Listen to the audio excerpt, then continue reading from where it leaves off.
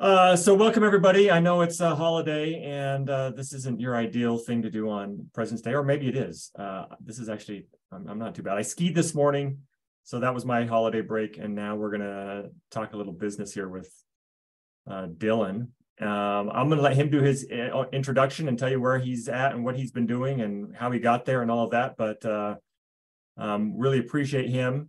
He's currently in Kansas City, the Andersons, and I'll let you take it over, Dillon. Awesome. Well, yeah, I'll go ahead and get this sharing going. Let's make sure this works.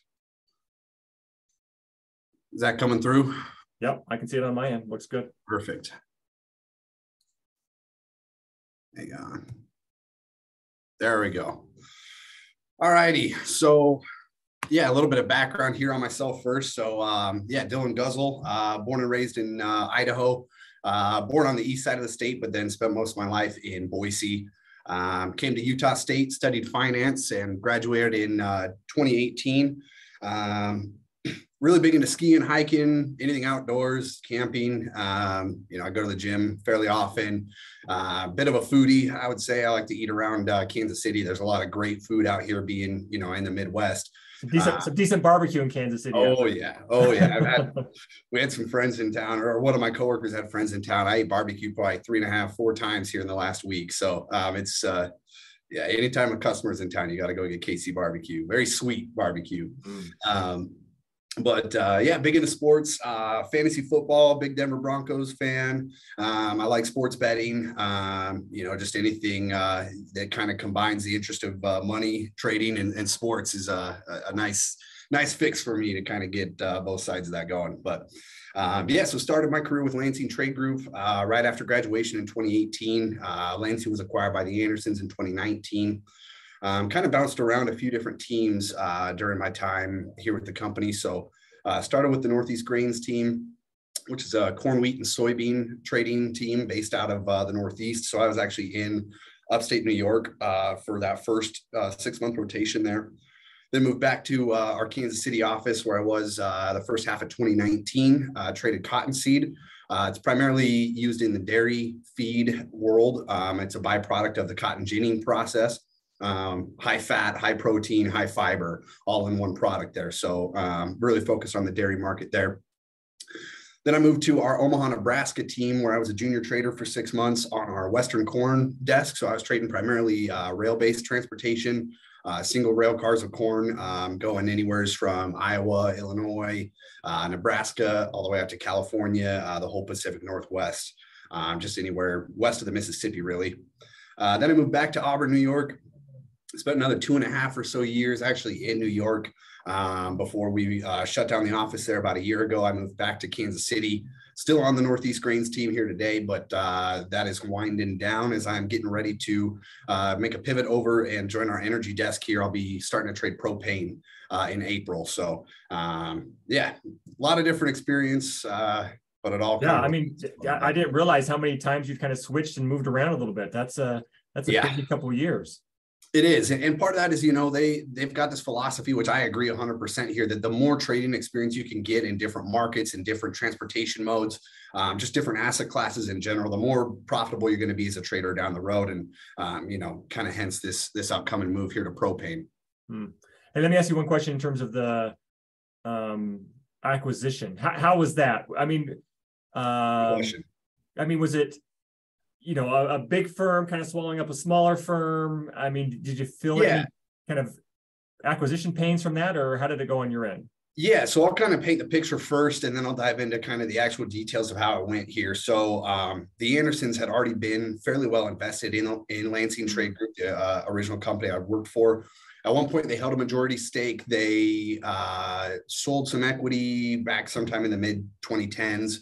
And dropped back into minority shareholder status, but still had, I want to say, around 32.5% or something like that.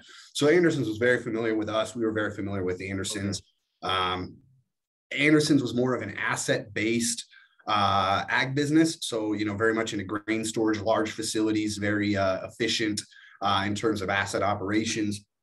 Lansing was a little bit more kind of point-to-point aggressive trade, what we call cross-country trade in the business. And so it was really transactionally, it was an acquisition, but really in terms of kind of business structure, it was much more of a merger. You had a lot of kind of Lansing traders who had, spent their whole career just doing point to point, being aggressive, finding any bit of margin anywhere out there, now getting assigned to work on asset-based trading. You had asset traders that were being forced to go get that cross-country experience. And so, acquisition, but very merger-esque in terms of kind of how it all flowed. And it's funny looking back at it, 2 or 3 years ago, Lansing has basically taken over the trade division of the Andersons. And so, a lot of the original Lansing executives, leadership are now Anderson's leadership. And so, the whole thing is kind of an interesting deal, in my opinion, because, transactionally, it was an acquisition.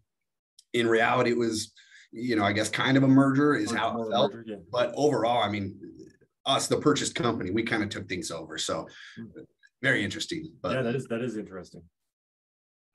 So, well, what is physical commodity trading? I think most people, most students right now that are kind of wondering, hey, trading, what is this? They're probably in a very similar situation to what I was, not very familiar with the physical side of it. Obviously, knowing that there's futures contracts, there's stuff traded on screens. That's kind of, all my focus was. But at the end of the day, commodities are a physically used product here that have to be shipped around to different end use points.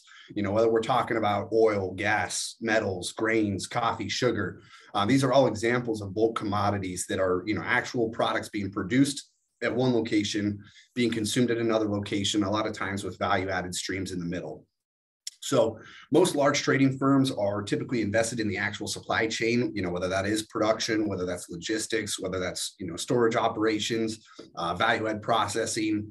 Most firms that have real physical commodity traders are invested somewhere along the supply chain. It doesn't really make sense to be, purely third-party trader.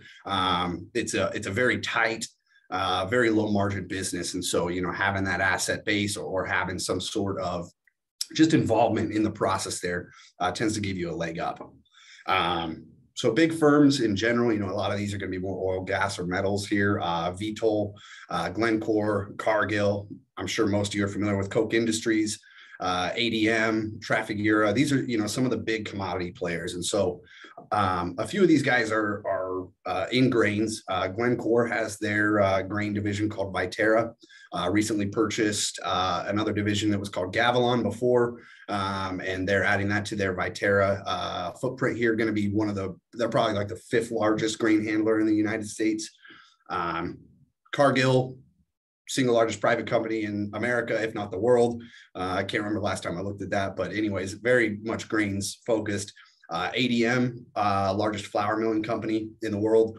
Again, very grains focused. So Koch Industries, they tend to be a little bit more fertilizer chemical based these days. They had an ethanol division that processed corn, but all these guys are very ag adjacent at the very least.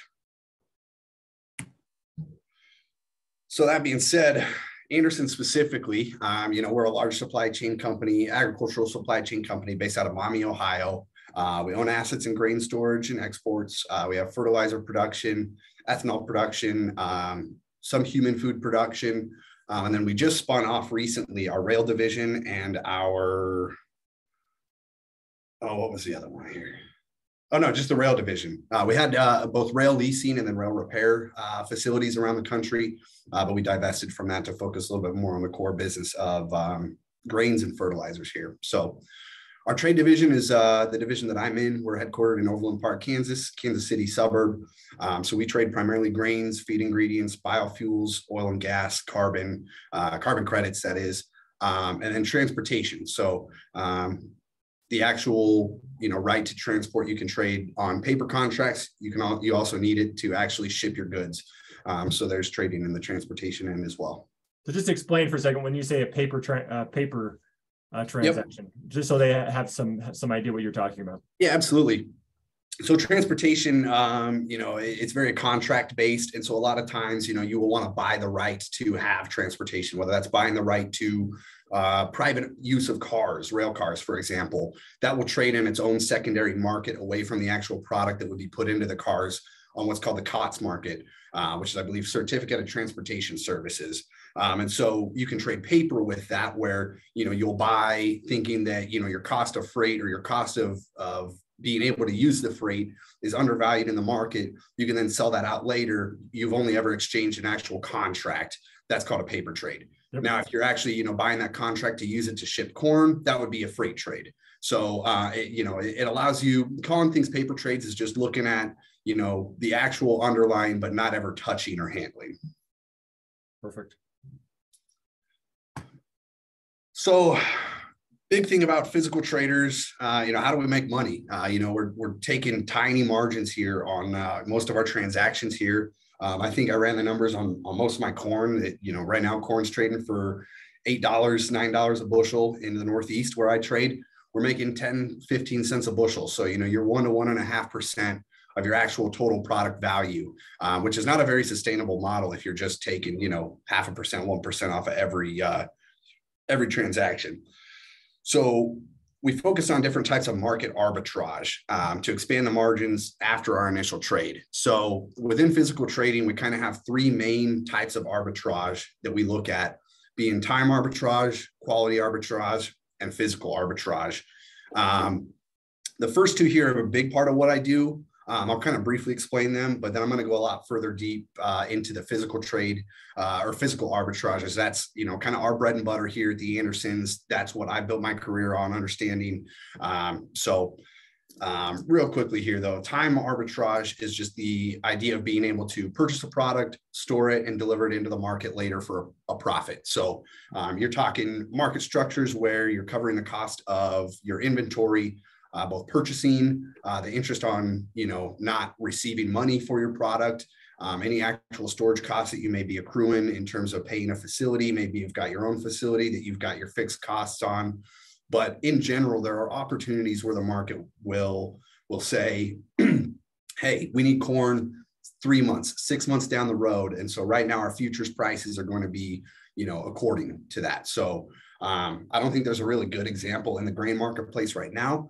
But 2 or 3 years ago, wheat was a commodity that had very large carries, where you have further dated futures contracts trading at premiums to your near term. So with futures, the big thing is timing. So, most commodities will trade either 12 months of futures with a settlement each month.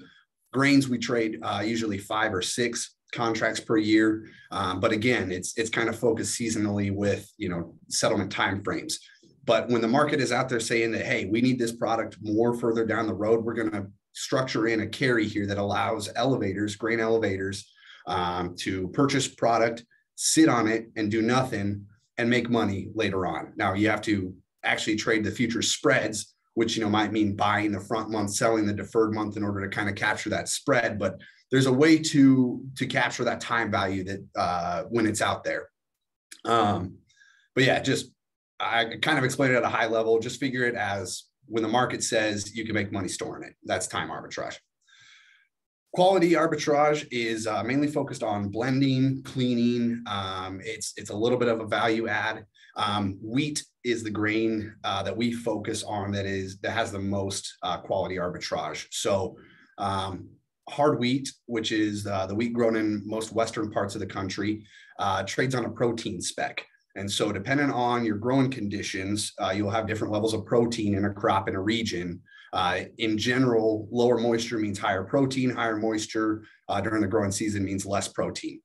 Now, flour mills around the country need to have a specific level of protein that they are using as their standard for when they're milling wheat to be used for flour for specific purposes, whether that's pasta, whether that's bread, whether that's cakes, whether that's crackers. There's different protein levels that all these various levels of wheat need to have. And so an example of quality arbitrage here is, say you've got some, high protein wheat coming in from a couple farmers in one area. You've got some low protein wheat coming in from farmers in a different area. You can discount that lower protein wheat, blend it with your higher protein wheat, end up with a consistent product that is basically a capture of the cheap price and the standard price, and you're now making more of that high price product. So cleaning is another example here. Say you're able to buy some product that's, in relatively bad condition, you can have your grain cleaned. Now it becomes higher priced. So it's just a form of value add in the marketplace. Physical arbitrage, this is my favorite, like I said, involves efficient transportation and often results in product moving in different routes than you had planned, during the initial transaction. So I'm going to jump into a little bit more here and then go into an example. Hey, let me ask you a question, kind of a background question. Absolutely. Did you have, lived in Idaho, raised in Idaho. Did you have kind of an ag background? Were you familiar kind of the farming and some of this other stuff, or was this kind of all new to you and you just like the finance, the trading aspect of it, and it just happens to be that the asset you're trading is ag based? Exactly, kind of what you said, the second part there. So I did not have any ag background. I grew up in the suburbs in Boise. Zero ag experience. I didn't know what a bushel was before I came and worked here. I didn't understand how futures contract settlement worked within the grain world or anything like that. So to me, I saw an opportunity to get into trading. I knew that I knew enough about numbers and was a curious enough person to be able to figure out any industry that I went and worked in. Perfect. Good question, though. Part of why I'm excited to get into energy here, a little bit more just numbers, less other stuff. But anyways, so kind of what, like I was saying there, I have experience in these time-based trades, quality-based trades, but physical arbitrage is what kind of captured my attention when I was learning about the industry. It's a very microeconomic focused trade style where your kind of main focus is just exploiting regional supply and demand imbalances, and you're trying to drive market efficiency. So it requires, having control over your various shipment lanes, which involves, controlling your own freight. So buying FOB or free on board, which means picked up from your suppliers, so and delivered to your end use customers.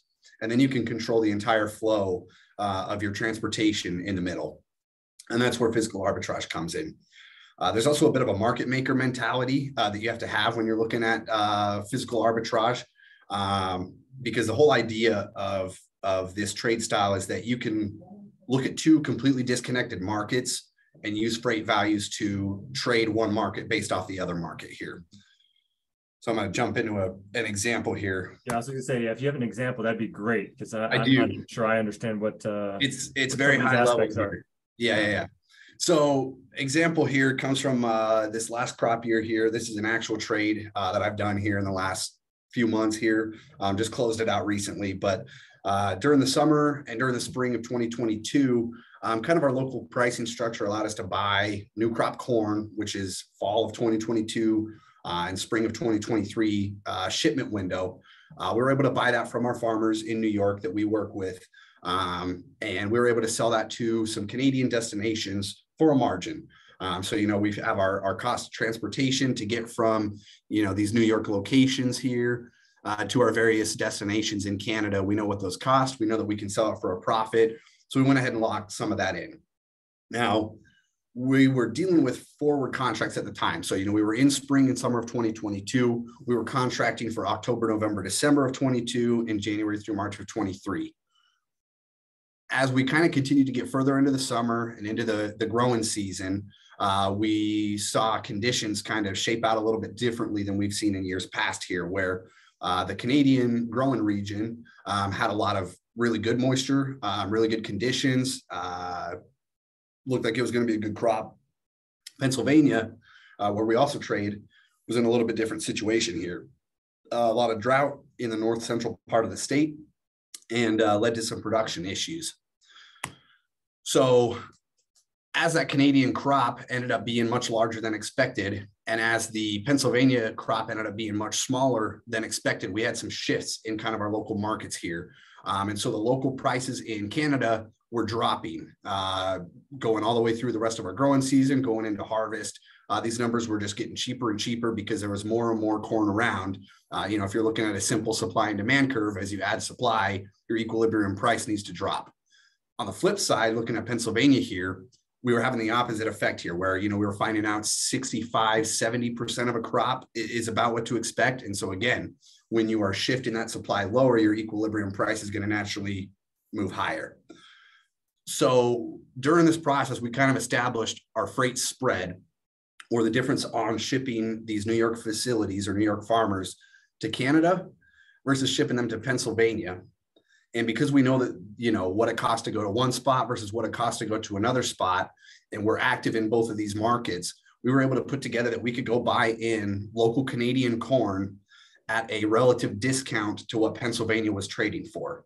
So this means that instead of shipping my New York corn to Canada like we originally planned, I went and bought in local Canadian corn and took my New York stuff that I had originally planned to ship north and west, and I took it south. So I was able to buy Canadian crop, sell Pennsylvania crop, and I was able to capture the difference in the middle, which in this trade in particular ended up about taking my initial margins and multiplying them by 5. When I initially traded this corn to Canada, I made about 10 cents a bushel. When I went and did my physical ARB here, I was able to buy back a number that landed in Pennsylvania on a relative number about 50 cents cheaper than what was currently trading. And so, again, I was able to trade corn in 2 different markets and make money because of the way that we look at this within our books. So very high level. Feel free to shoot as many questions as you want at me from that aspect there. But this is what I spend all day looking at, is where can I find areas that, I have an existing book on already, where supply and demand imbalances have come in after the fact, and I can now exploit that. Yeah. So, I mean, this is several months, obviously, for the trade. You had that locked in, and then what's the horizon when you decided to turn it and take it the other direction? About the time that we were going to ship it. And so, by the time that we were getting into October, November here, when we had these contracts that we were supposed to deliver on in Canada, and we had these contracts with farmers that we were supposed to be picking up the corn from their farm, that's when we went and sold the Pennsylvania, bought back in the local Canadian. And so, yeah, this in particular took several months for it to play out. But we have 300, 400 different farmers that we're buying from at any one different time on my team. We've got probably 30 or 40 different end use customers, add in some other players in the market that are similar to myself that we'll kind of trade with for liquidity purposes. I mean, there's always something to be finding out there. This one in particular took 3, 4, 5 months. But every single day, when you come in as a physical trader, there's going to be some form of version of this in the market that you can go out and find and exploit. Talk about your average day. So, are you talking to the farmers? You have, hundreds of farmers that you guys are talking to. Is that more centralized in terms of the firm, that, there's a bunch of people that work with the farmers and then you guys don't, or is it each individual trader is working with a set of farmers too? Great question. So we have a team set up on in our company. And so different teams are treated as their own profit and loss center. So they're their own individual businesses. And a lot of those are going to be focused more regionally, for the big kind of more liquid products like corn, wheat, and soybeans. We're a Northeast grains desk. If you're a little bit of a product that maybe isn't as liquid, or at least that we're not in as large of the market share of, like feed ingredients, for example, there's a product called wheat mids. There's a product, cottonseed, that I mentioned earlier. Those teams trade with a full U.S. focus with one specific commodity that they're focused on. So really, it depends, I would say. But most businesses on the farm side are regionally focused. So, there's also the train teams, which again is going to be more of a U.S. overall focus within the corn markets, but it regionally is split out in terms of talking to the actual farm level. So my business is a farm to market business. And so, our bread and butter is buying from the farmer. The propane business that I'm going to here shortly, for example, is 100% commercial. So I won't be talking to any farmers. It's much different type of customer flow there. Some businesses that are grain focused are, again, focused entirely on commercials. So they're dealing with commercial grain elevators, who are the ones dealing with the actual farmers. So it very much just depends. We just have a kind of open team structure where you do what you can make money on.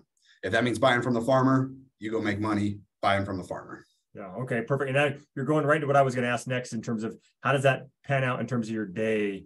How much in front of a computer, talking on the phone. So yeah, just walk us through what that average day looks like. Absolutely. So I'm always behind a desk. I Travel rarely in my current role. 98% of my time is in front of the computer. So, I put out a kind of typical day to day here. So, I'm usually leaving my apartment around 7:30. And because I do trade the East Coast, I'll usually try to get a farmer or two on the phone while I'm driving in. Put out any fires once I get in. When you're shipping physical product places, sometimes you run into spec issues. So you got to find a spot for a rejected load. You had a plan to go to one spot. Shoot, they're not going to unload you. Now you've got an angry truck driver that you got to deal with, finding a place for him to go do his work. And so he'll stop swearing at you on the phone. Things like that. Farmers missing payments.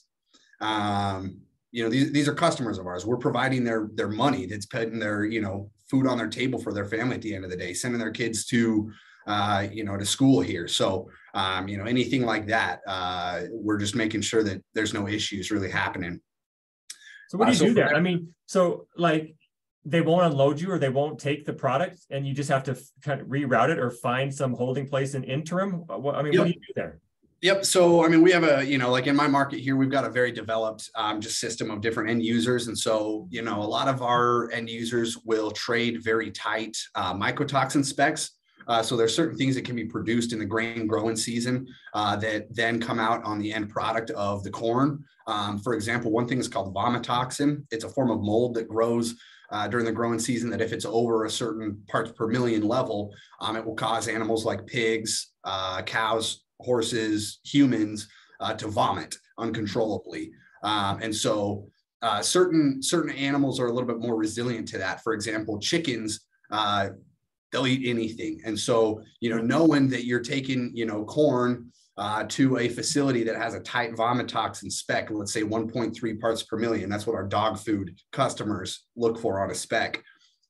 If you go there and you have over that, part per million requirement, they're not going to dump your load. You got to go figure it out. So, maybe you call up the chicken guy, maybe you call the cow guy in the area and you say, hey, we had this load that was going here. It got rejected. What will you buy it for? And so usually that entails a market discount. You got to go figure out somewhere to take it. You got to pay your truck driver to take it to another facility. And so not a good deal. Usually you're losing money in those situations, but.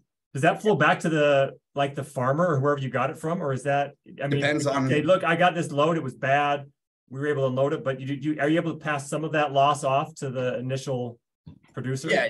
Just depends on your situation and what's in the contract. If you were clear with the farmer that, hey, I'm buying this for this specific dog food plant facility and it needs to be this exact quality and I'm going to write that in the contract. You're going to sign it and send it back to me. Then yeah, I'll discount guys in that situation. If it's, okay, hey, I know this guy over here is supposed to, like, the quality of his corn has looked good. I'm going to try to capture the premium in the market by taking this to a facility that's a little bit tighter in order to, try to boost my own books here a little bit. In that case, You're taking the risk. Exactly. Yeah. So it really just depends on who's taking that initial risk quality wise. Got it. So after we kind of put out any fires, do a little bit of macro reading. There's a lot of, things that go into the influences of grain marketing here. This Russia-Ukraine war has been probably the biggest mover in our markets here the last 12 months. What markets did initially when Putin invaded and some of the kind of market reactions that have happened since then in terms of, him allowing wheat to be shipped out of the Black Sea, then not allowing it to be shipped out of the Black Sea, then changing his mind again, large macro type happenings here that are having a major effect on our markets. Now, you can break down into other areas that are going to have an effect here too, kind of from the macro perspective. What is weather in Brazil doing? How is the South American crop looking and how is that going to affect our world corn market here? Because everything trades, kind of world priced here. So there's a lot of just different factors that we like to do some reading on, get a feel for what's going around just in the world that day. That way we can inform our farmers what we're seeing. We can develop a little bit of a flat price bias or futures price bias in order to help our farmers, figure out when they want to be pricing stuff as well. Kind of hitting on that briefly, we are hedgers. And so when we're buying physical corn, I'm going to be selling futures. When I'm selling physical corn, I'm going to be buying futures. And so I'm inherently hedged in terms of up and down price risk, but my farmers are not. My end users are not. These guys have stake in the game in terms of getting the best prices or the cheapest prices, depending on which side of the market they're on. And so while I'm, not exposed to flat price myself, I do a lot of flat price research. I do a little bit of charting and technical analysis in order to help my guys make the right decisions at the right time. So just wanted to throw that in there real quick. Do you guys ever, do you ever take a more of a stake and not hedge, or is that just kind of company policy that you hedge all your trades? I'm going to go back to my favorite answer here for our company, which is that it depends. There's some teams, like we do actually have some prop teams that will actually take, actual prop positions in the marketplace. Whether that is just on, options market making, trying to capture some theta, some volatility, whatever the trade that they're looking at is. We have a prop desk that will, trade derivatives any which way they want to. They'll go long, they'll go short. But in general, most of our businesses are 100% hedged here. Where we do spec a little bit in my book is on the future spread side. And so one thing I was mentioning earlier is how, sometimes the market will, incentivize you to store stuff where it's a higher price down the road. Those spreads in between your different months of which your futures are trading are always going to be changing as well. And so maybe there's, a phenomenon out in the market where you're seeing a lot of grain be shipped to a delivery location for the actual futures contract. That's going to have a spreads implication. You can try to position yourself around it. So, maybe your overall flat price hedged on corn, but your long March futures and your short May futures, or your, long July futures and short December futures. So again, overall hedged, but you do have some spread risk out there. Hey, when you're doing your macro reading, are you looking at just kind of online industry reports, newspaper? What's your kind of source of information for some of this stuff? Yeah, so there's some private market wires that we subscribe to that are, guys that are either, within the brokerage house that we actually use for our futures accounts that are trading themselves and, are taking on a little bit of that, flat price risk themselves and have a little bit more skin in the game. There's a newsletter that I read every day that's called the Van Trump Report. It's just a guy who is a farmer himself who's been trading futures for 40, 50 years at this point, and is just very well respected and well known in the grain industry in terms of having a good pulse on the both macro and micro markets that influence him. So, anywhere that we can get, a lot of it just tends to be more private wires because it is a fairly closed door industry. But there's also stuff that we'll look at in general. I'll look at what's Dow Jones doing, what's the S&P doing? Is that going to have, a weight in terms of risk classes here today? Is the idea here that everyone's going risk off, so we should expect futures to be down because there will be funds flowing out of futures? It's anything and everything that you can kind of look at is what we'll take an eye on. Got it. Thanks. Yep. So once we're feeling a little bit good about, what's going on, market opens up. Our market's open from 9:30 to 1:30. Chicago time is kind of our standard. There's also overnight hours as well, but these are our main trade hours here. So during this time, I'm trying to be on the phone with as many farmers and end users in our market as possible, and just paint a picture of what's going on out there. Most of the information that we trade off of is given to us at a personal level. We're talking to farmers here and, hey, this guy, he's having yield issues because, his growing area was really dry. And so now that we're in harvest, we're seeing that his yield is 25% shy of normal. Or, we're hearing that this guy over here who normally plants 500 acres of corn is only going to plant 300 acres of corn this year. What are the other 200 acres going to? And, the more and more people that you talk to that you're going to get these little bits and pieces of information from, you're doing business with them. You need them out there in terms of, capturing your product and maintaining a margin structure. But B, you piece together these little conversations and make an overall market bias that then allows you to trade the region. So, I do a lot of research on my own in terms of our positioning. I'm looking at, state by state yield numbers, state by state acreage numbers to figure out, okay, what does 2023 supply look like compared to 2022? Okay, we're down 15% on supply. We want to be long this whole year. We're up 30% in production. All right, maybe we should look at trading this year from a short bias this year. Things like that. But at the end of the day, especially with the physical arbitrage, where it comes down to actually knowing where your supply excess is and your supply shortage is, and being able to put those pieces together, it all just comes from phone conversations with your boots on the ground. So it's a very relationship heavy business. Obviously, you got to be able to be analytical, but if you can't extract info from a conversation with a person, physical trading is going to be very difficult.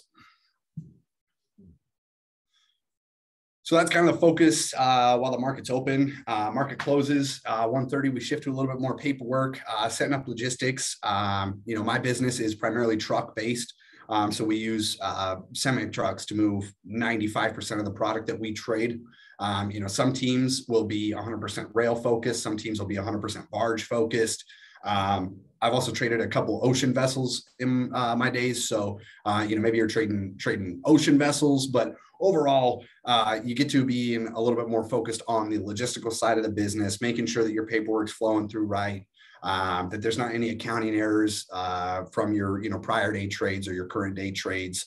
We'll have a lot of market discussion meetings across the company within our teams, just kind of focuses a little bit more on strategizing and your operations of your business.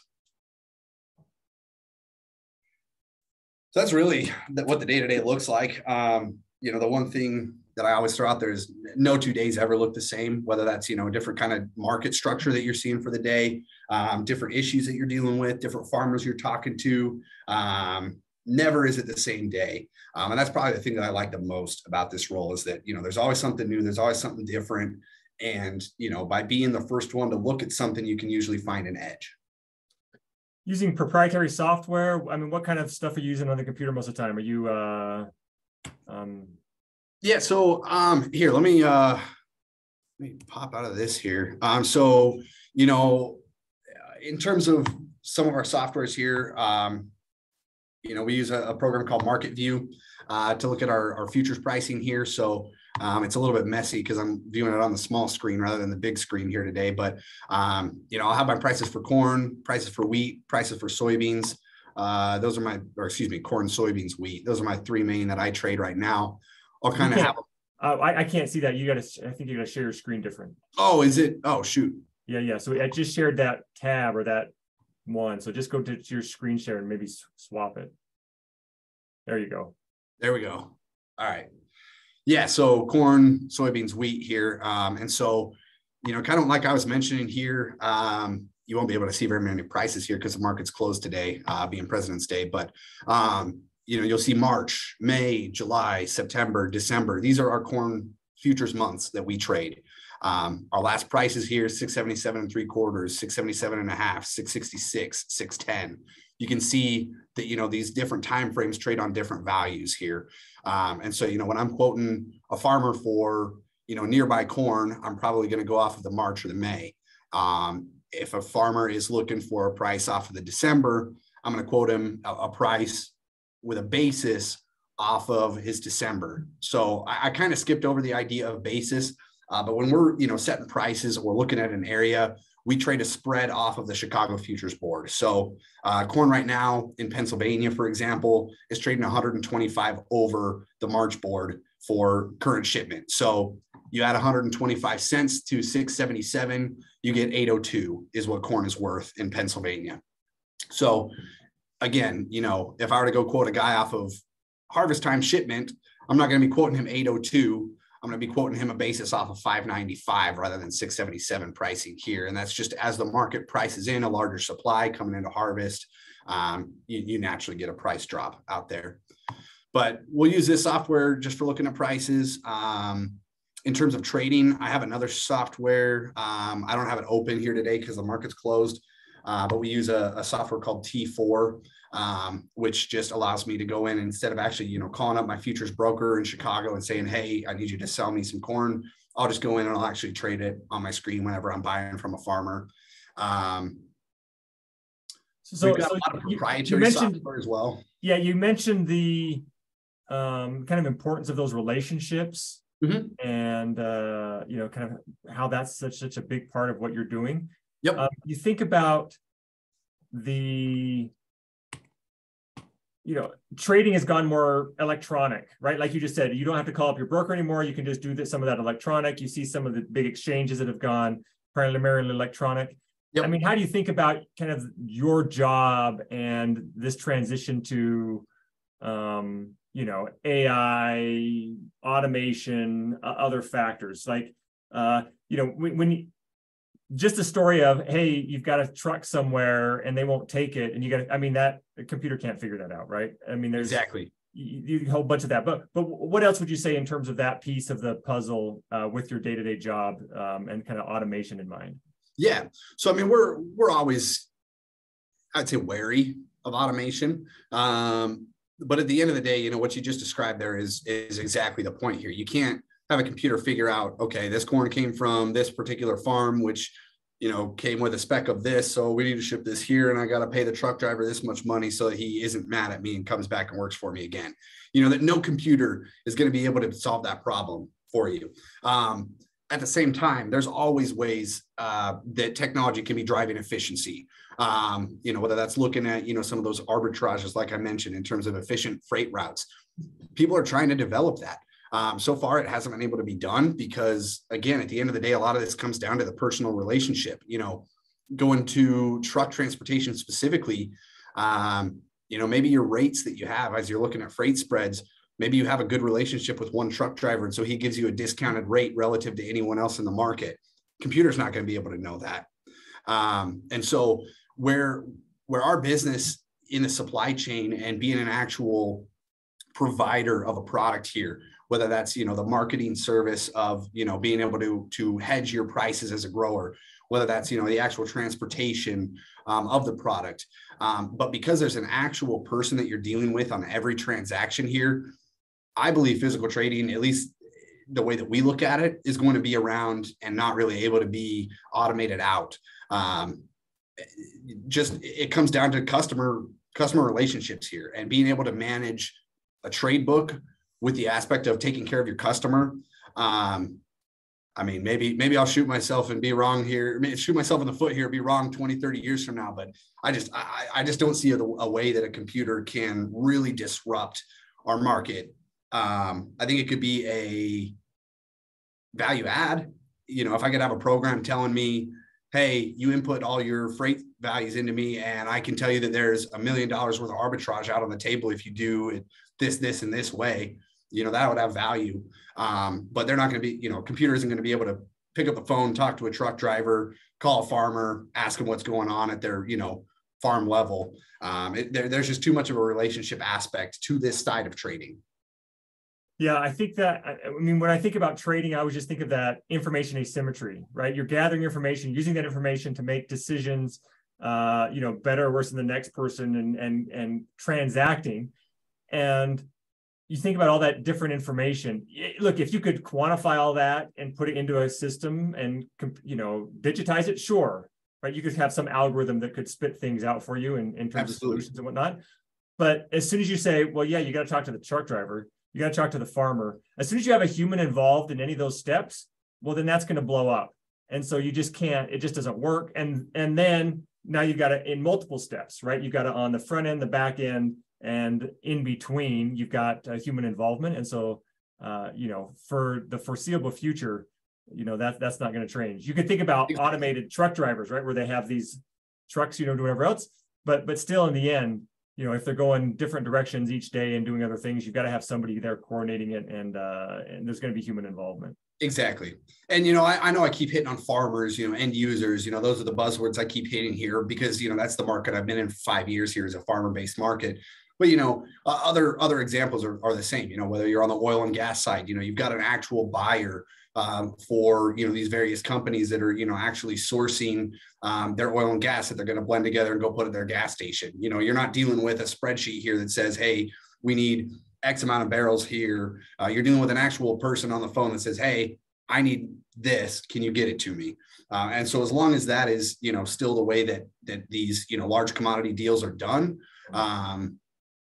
it will be that way forever. Yeah, sounds good. Thanks. So kind of building off what you were just asking about there, regarding, the technological side here, these are some keys to physical trading success that I think, if someone's interested in the industry, if they can come in with these in mind, I think that they can have a long-term career. And this is the way that I look at it for myself, but obviously the relationship building there, kind of like I said, being able to, have conversations with other players in the marketplace, and be able to, piece together information. That's your single most valuable skill that you could have as a physical trader. Attention to detail, very close second. I mentioned earlier that we're dealing with, single digit profit margins here. You mess up one little thing and that margin can turn negative in a moment. I've certainly had, trades I've missed details on.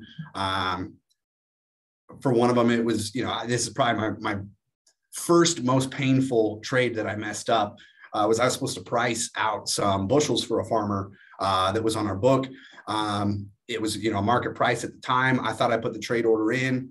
I didn't. 3 or 4 days later, I came in, realized that I never actually got that hedge done. Market prices had changed. It cost us about $10,000 in terms of me having to go back, give that farmer their original price that I told them they were going to get and the actual hedge that I was able to do. And so it was as simple as me just forgetting to hit a button that cost us $10,000, turned that from, a positive trade to a negative trade just instantly. So if you're not detail oriented, it is a tough industry. Curiosity. Some of what I keep mentioning here about, finding that next piece of information just involves asking questions to these, these customers that you're dealing with, all right, what's your pain point? You can buy it at this price, but, how much can you buy at that price? Is there an end to, what you can get done there?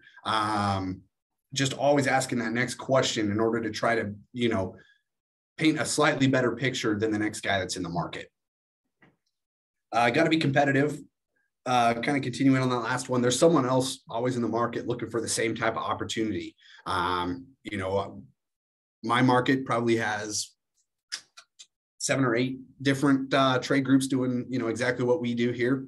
And so, if I'm not willing to be the first one to try to think of something a certain way, if I'm not the first one asking a question, someone else is going to beat me to the punch here. And, part of our ability to be profitable is being quicker than other folks in the market here. And just analytical, numbers don't lie. I usually come back to that at the end of the day. If you can explain something to me one way or another in numbers on why we should or shouldn't trade something, yeah, numbers don't lie. Hey, talk a little bit about the risk side of it.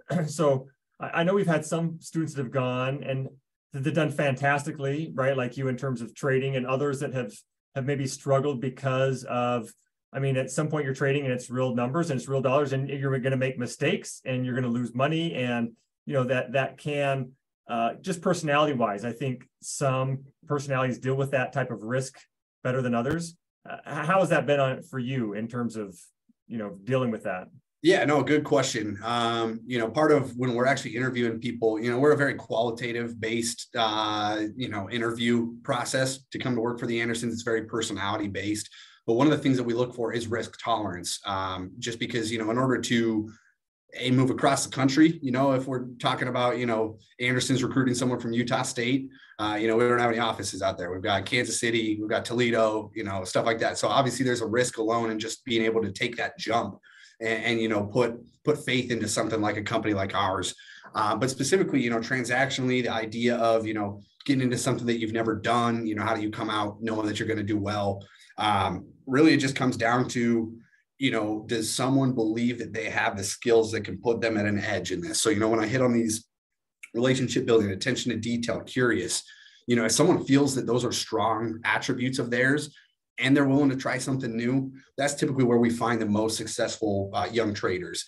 And so it's very much, about being yourself. If you aren't competitive, if you aren't analytical, if you aren't curious, it's probably not for you. It's very cut and dry in that sense. But most people, though, that have come in and done well in this industry are just personable but hungry. And so if you can manage to be personable and hungry and analytical all at the same time, most of the time the risk pays off. Interesting. And resiliency, I'd say too, because I don't know. To go specifically, I add a little bit of background in this. Door-to-door traders, or door-to-door salesmen, I feel like become the best traders. So, if someone has experience in pest control or solar and they want to get into the world of trading and physical trading, I'd probably hire them. Interesting.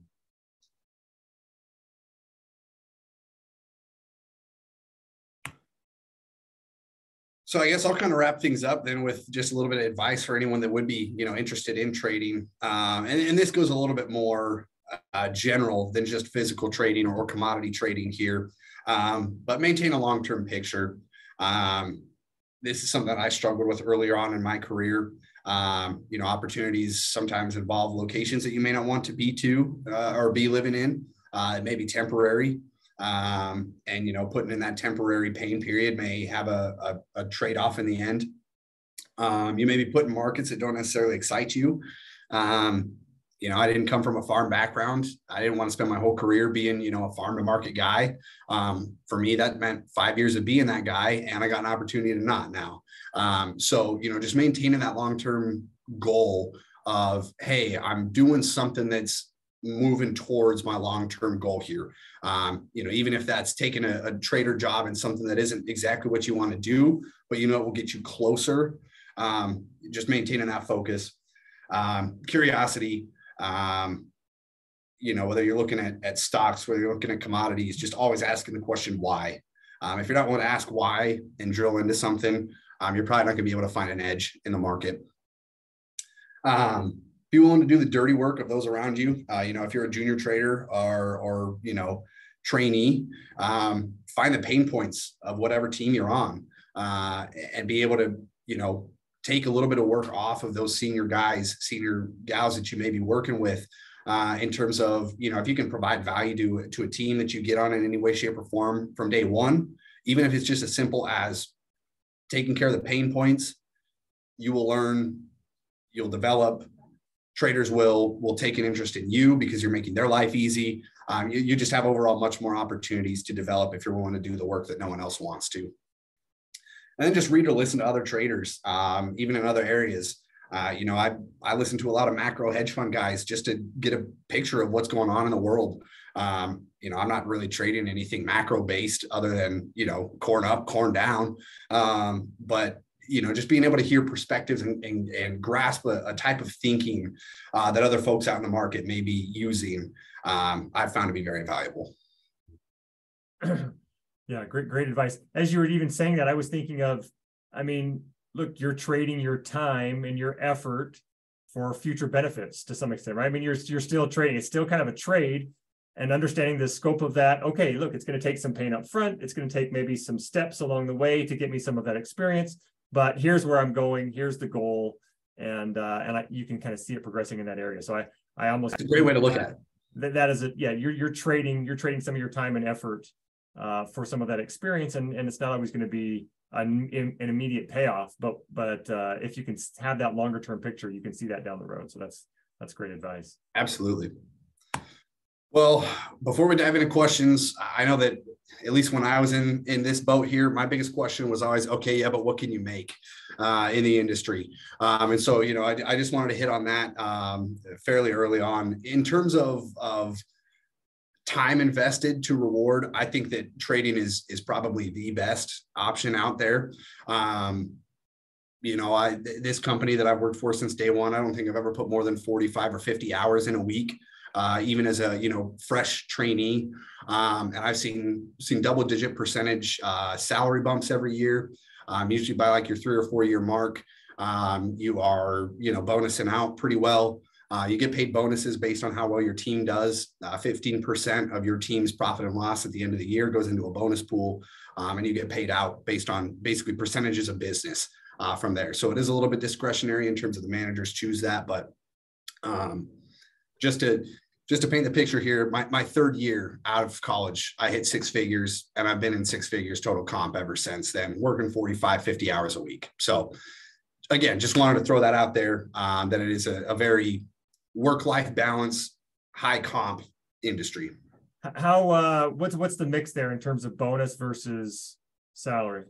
Your first 5-10 years, it's going to be salaries a little bit heavier weighted, just in terms of actual dollar amounts. I would say your bonus tends to grow each year as you build a bigger and bigger book. So, I mean, there's guys, you know, I'm trying to think of the best way to describe this. The salaries here are all livable. Yeah. There are some guys that are pulling in bonuses 10x their salary. So I wouldn't say that's the most common. I would say, yeah, but it's doable. Like that can happen. For a 10-year guy, 2 to 3x your base salary is a standard bonus. Okay. Yeah. I mean, I knew it was highly bonus based, but the assumption would be that it progresses through time, right? As you get more experience and can take on more of that risk a little bit. But that's good to put some actual numbers to it in terms of thinking through it. No, definitely. So, I mean, I started, 2018, 58.5 base, I think it was. Rolling into this next year, I'll be mid 90s. So, base has been very aggressive each year. And then bonus, again, it just depends on your team, but I was close to my salary this last year. Yeah. Do you, switching from ag grains to propane, is it going to be a different structure there? Do you have to start over to some extent? How's that switch look? So it's I don't want to call it a lateral move. I don't want to call it an upward move. It's a diagonal move, I would call it, in terms of, what I'm doing here. And so, our propane team is they don't take new traders on. And so it's definitely, step up in terms of kind of my progression. It's a new market though, totally new product class. It's traded under a different breakup. I'm used to trading bushels, 56 pounds in a bushel. I'm going to be trading gallons now. So there's going to be a lot of just kind of different nuances to learn. But part of our training in, the way that we do things here at Anderson's is that you learn that you're trading a widget at the end of the day. So you learn the ins and outs of your widget. Corn is corn, soybeans are soybeans, wheat is wheat, propane's propane. At the end of the day, it's all just a number.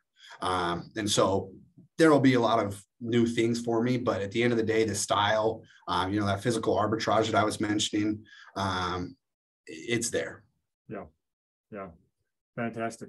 Hey, I've actually had they emailed me questions before, and I've kind of fit those in throughout the conversation. So I'm not sure if we're gonna have any here, but if they want to reach out to you, I assume you've got your email contact info that they can reach out to you and have questions and touch base.